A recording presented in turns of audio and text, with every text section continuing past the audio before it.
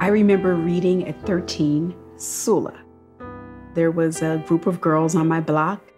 Believe it or not, in between jumping double dutch and playing jacks, we also shared books. And somehow in that circulation, there was this book, Sula, with this Black woman with a soft afro on the cover. And we read it, and I remember my friends, they could not stand Sula because she slept with her best friend's husband. And actually that just made her more interesting to me. Like, she broke a taboo.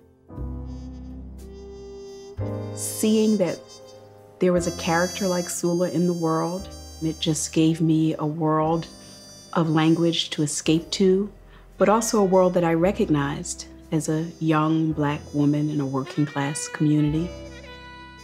It showed me the magic of my own world that I didn't see. And after reading her, it was hard to see my own world in the same way.